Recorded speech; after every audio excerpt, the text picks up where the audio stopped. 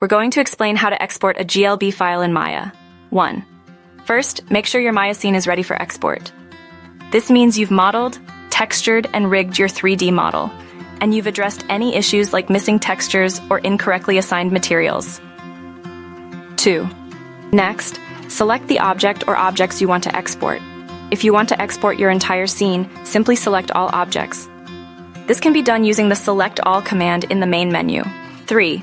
Now let's proceed to the export process. Go to the File menu in the Maya interface and select Export Selection. A file browser window will open.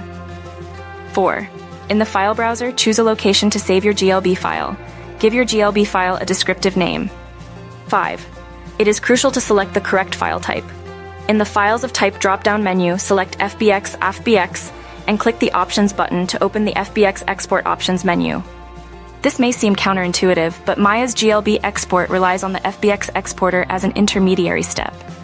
6. In the FBX export options, navigate to the Geometry section. Here you will find the option for FBX 2016 binary, FBX. Select this option, as this format is compatible with GLB export. You can also adjust other settings, such as whether or not to embed textures or export animation data. This will greatly increase the file size if you choose to include high-resolution textures and animation data, so keep this in mind. 7. Click Export. Maya will then create an FBX file. The final step is to convert that FBX file to GLB. 8. Numerous free online converters exist. You can simply search for FBX to GLB converter online.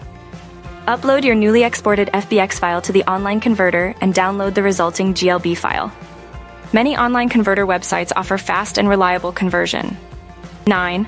Once you've downloaded your GLB file, you can import it into various programs such as Unity, Unreal Engine, or other 3D applications that support the GLB format.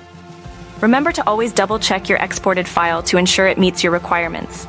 You can easily open and preview the GLB file in many 3D viewers to check for any issues before using it in other projects.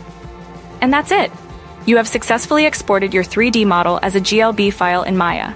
This method ensures optimal compatibility and performance across different 3D platforms.